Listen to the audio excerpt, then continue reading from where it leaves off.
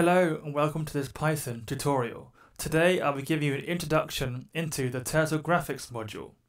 What the Turtle Graphics module is, it's a way of drawing shapes and creating simulations and or animations using Python.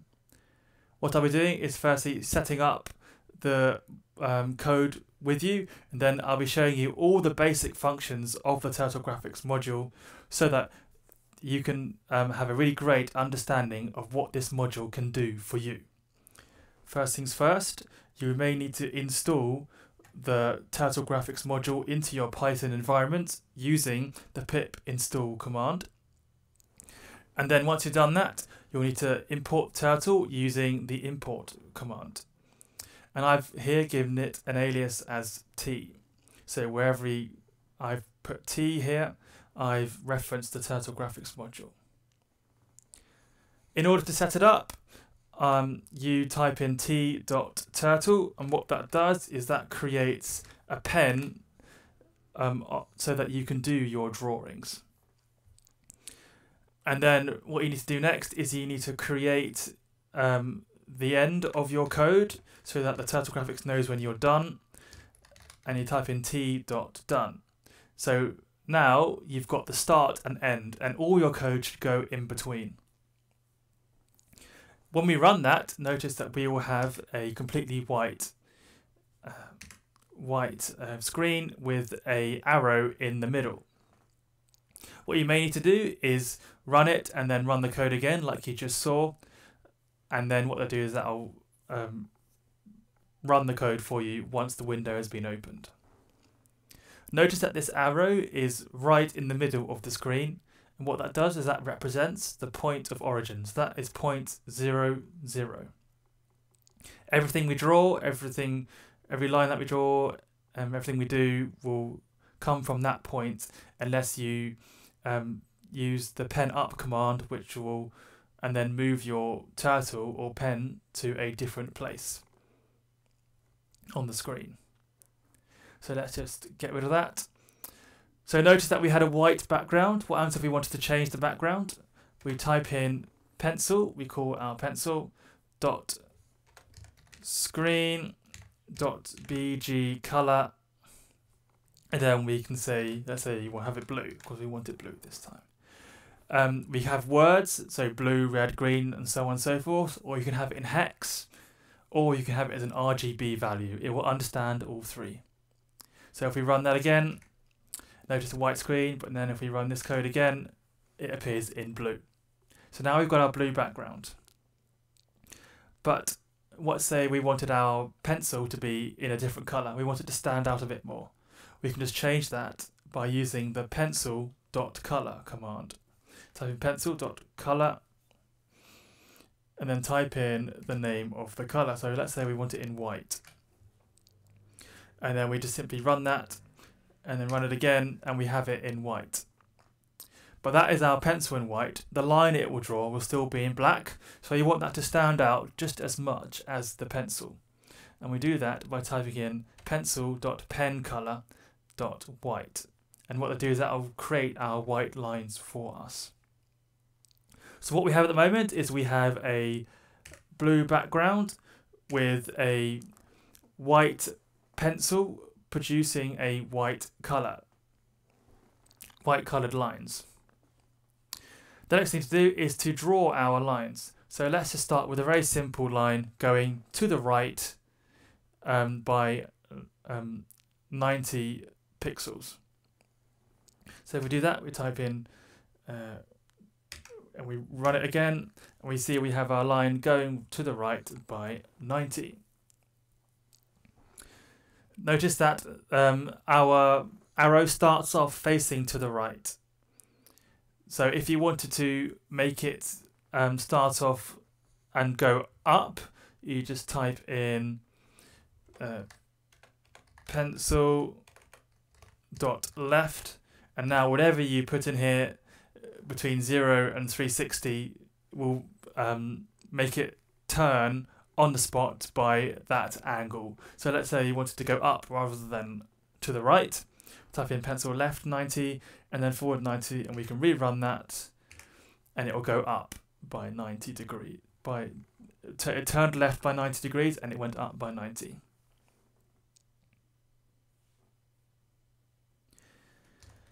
So let's say now we want to change our line thickness. So that line was very thin on the screen and you couldn't really see it.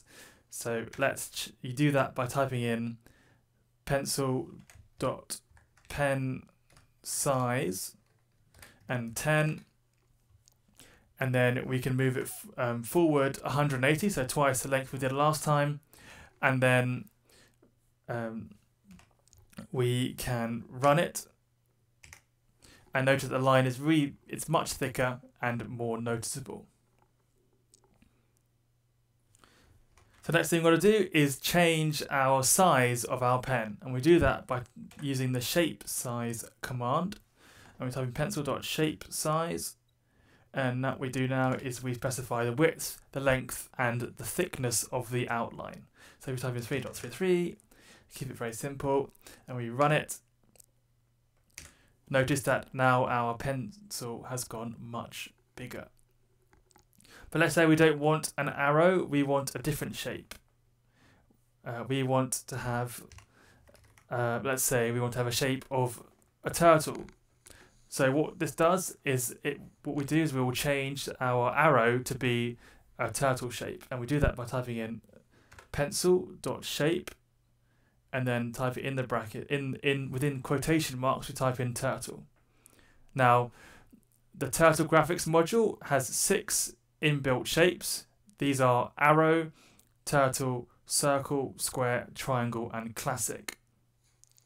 So if we use one of these inbuilt shapes called turtle and we run it, we will have a shape of a turtle instead of the arrow we had last time.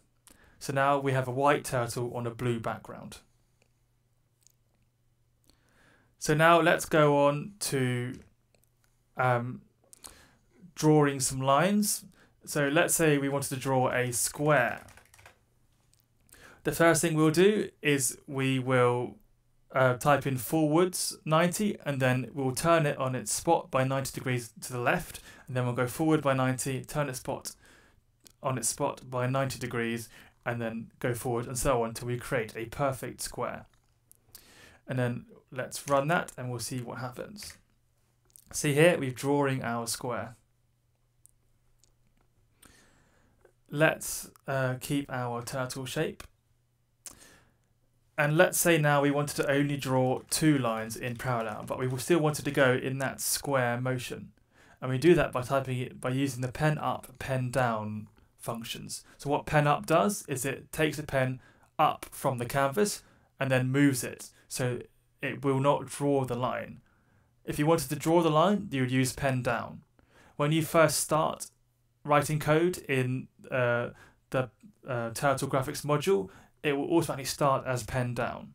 So firstly, you need to specify when the pen goes up.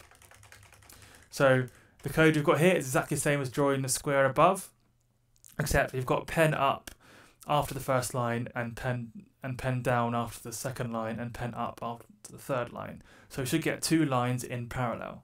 So if we run that again and then run the code, notice here we've got 2 lines in parallel, and the turtle finishes up exactly in the position it started with, facing in the same direction as it started with.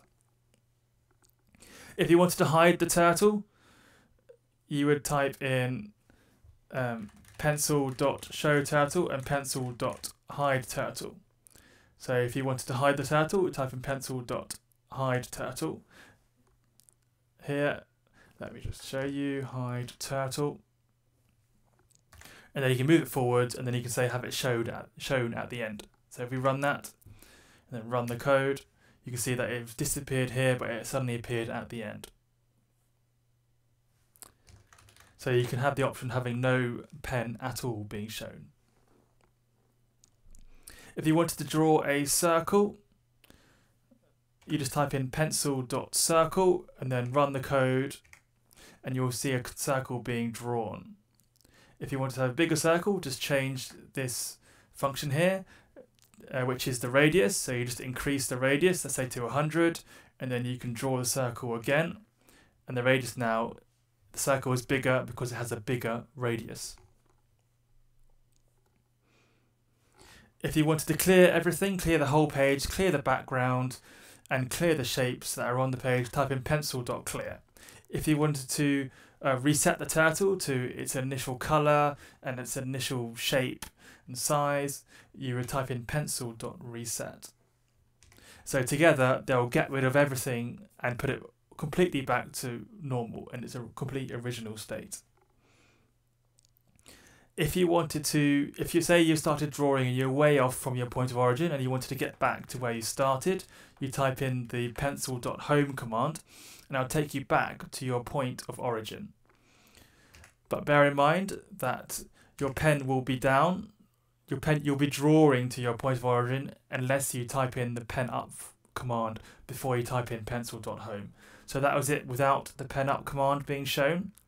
So if we do it again, but type in pencil.penup and then run it again, you'll see here now that we're going back to our point of origin without our shape being ruined by a line. Another way of drawing the square is by using a loop command. So instead of having, go forward 90, then turn left 90, and then go forwards 90, and then turn left 90, and so on and so forth until you get your square, you can just type in a loop, so for I in range 1 to 5, type in pencil.forward 90 and pencil.left 90, and that will do exactly the same thing and create your square. So it's a quicker and easier way of doing the same thing. Another thing you might want to do is have more than one pencil going at a time. So this is where it really come in handy. So you can do that by typing in using the clone function in the Turtle Graphics module. So if we type in pencil, which is our first pencil, .clone, and equate that to our name of our second pencil, then we'll have two pencils that are exactly the same, and they simply just be a copy of the first one. The second one's just a copy of the first one. So now what we can do is we can have one pencil going off in one way, drawing a shape, and a second pencil going off another way, drawing another shape. And you can have as many clones as possible. You can have, it doesn't have to be 2, it can be 3, 5, 10, 100, however many you want. So if we run this now, and then run it again, notice you have one pencil going off in one direction, another pencil going off in another direction.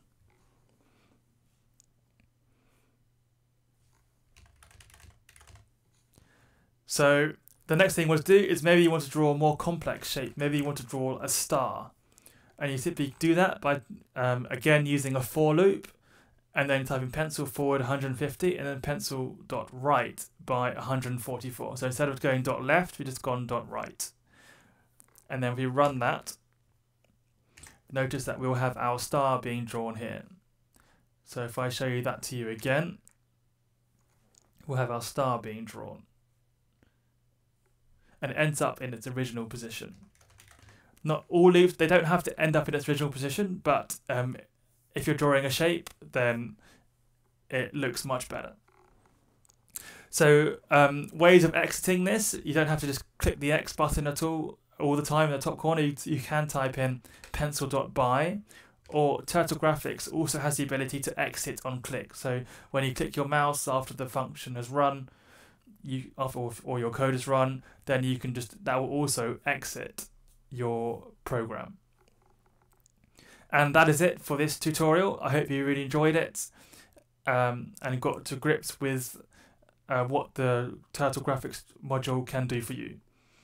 Thank you very much for watching, and don't forget to subscribe.